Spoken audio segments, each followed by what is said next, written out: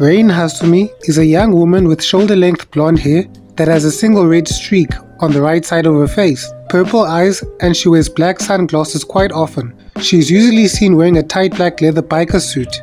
Rain is shown to be very daring and nonchalant in the overall course of the series. She is almost always seen with Lady J, who is her partner and lover, as they are usually on the same page more so in battle. And they often move in sync as they are Liberator extra hybrids, usually fighting together and sometimes partnering with other inhabitants of the island. She developed the arm virus early in her life, so she was used for her ability, and after some time in her life, she has developed a strong desire for freedom in her choices. In the more serious moments of the series, Rain is either in her extra mode being used for a disarmament buster by her partner, or is playing the role of Liberator with her partner to escape or fight against their foes. She is very observant, just like her partner, and when at a disadvantage, their partnership shines through all the more, especially when they do all they can to be on the winning side of the battle.